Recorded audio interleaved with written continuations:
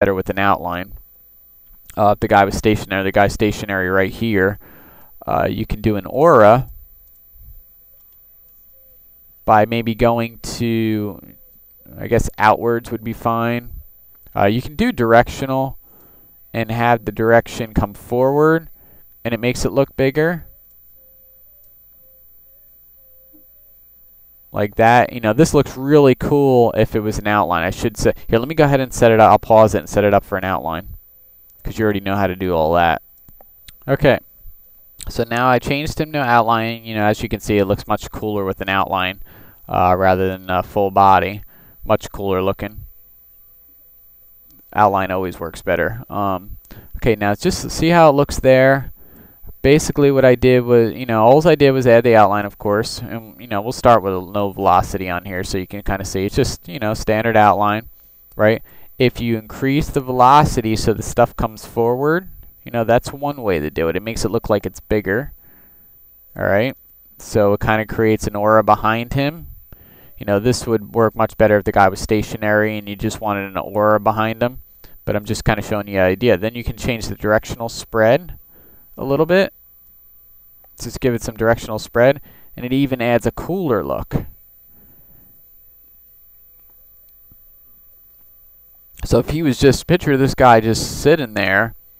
You know, I mean, I wish I could get closer. Now watch off of his head. You know, if you can kind of see that. What will happen, if this guy was just stationary, you can kind of see it's puffing off of him and fading away because we have our life per second really short. And all these motions, and since we added directional spread to mix it up a little bit, they're all coming off at him at different rates, but they're only lasting at 0.5. So this would be a really good aura to get behind him. I mean, just look at that. That's cool just alone, just the way it is. You know, of course we can do the run deal. You know, just by doing that. I mean, it's just wicked. The kind of things that you can get. Add some more. How many? Alright, I only have 30 for that. So you can go with like a lower. I mean, I like doing it this way. I like having the, you know, because that just looks wicked to have that do that. We can go with more particles even if we want, or less particles, obviously. So, you know, it really kind of depends. And you can even go with an outwards. And outwards even looks cool too. Especially for aura. That seems to work good for auras too.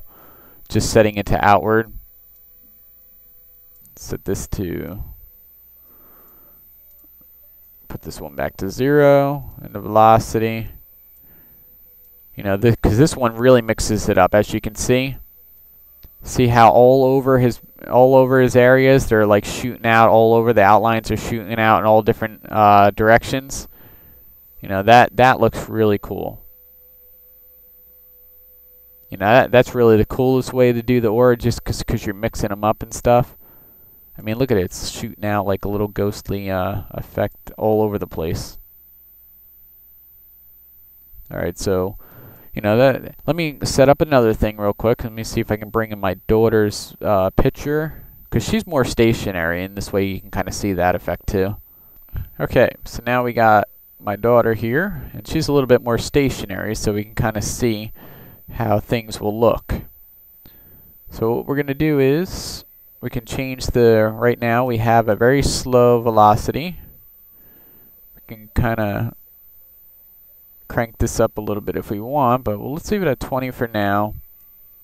And change our directional spread, not the directional spread, guess we'll leave that there. Maybe random, set the random up, whoop, not that much. We'll turn the random distribution up to 5. And we'll change the random so it, you know, randoms up a little bit. This one's only going to be up a little bit. So now, as you can see, it's fading out. Seeing it's creating the, you know, an effect before she even moves. It's creating the flow off of her before she even starts going. You know, let's see. I don't know if I'll be able to get closer here.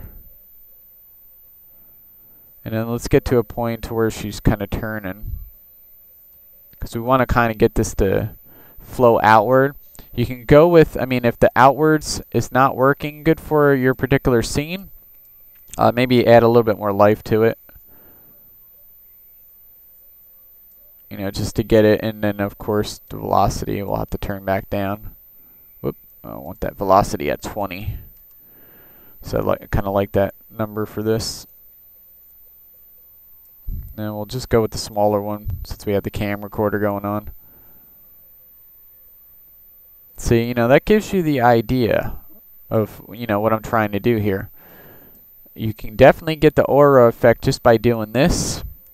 I'm going to go with the directional too, just to see if we can get even a neater look. Change the directional spread. We'll change that out a little bit. We'll set it, let's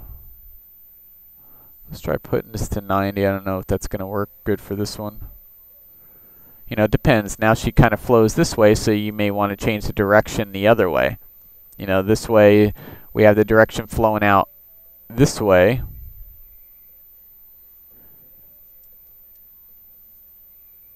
Right?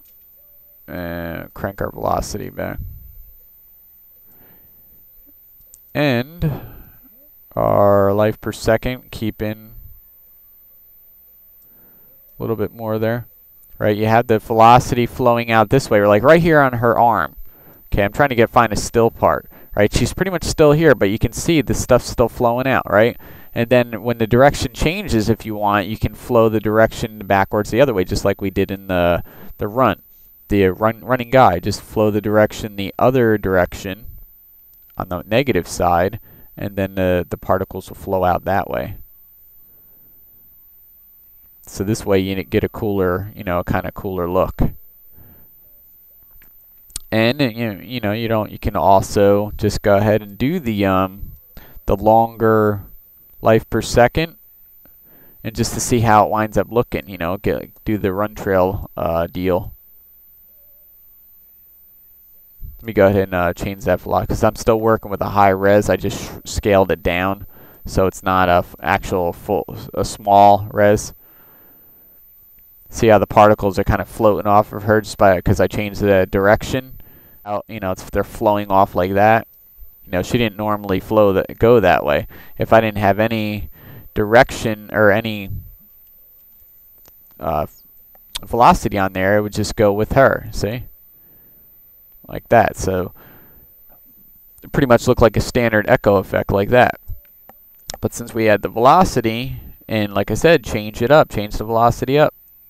Go on the negative side, animate it over time, depending on the direction the character's going, and you'll get a better look. It flows off that way, and then of course when like this way, obviously you'd want to go in this way, and then when she goes this way, you may want to switch it over.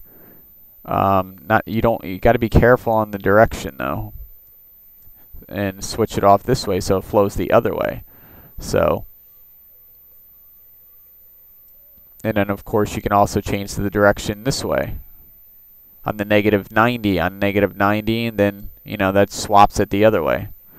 So, you know, it's really going to depend. Every scene is going to be completely different depending on the motion that the character's doing. But I'm just trying to show you every possible configuration, you know, so I don't have to do another run trail tutorial. I just really want to get all these different little things out. But, you know, I love using Trapcode for this, because, you know, when, you know, you sit and really play with it, especially with the third res. The third res Lucian version works even better, because the outlines wind up being fatter when you scale them up, and they're more distorted, so that even helps, especially when you go to do the displacement. And especially when you add the vector blur first, that looks really cool when you add the vector blur. Maybe I can show you an example of that. Let me bring that in. I'll just bring that in. I'll pause it and I'll bring it in and show you a rendered version I already did. Alright, hopefully this plays. I know it's only 15 frames per second in this stupid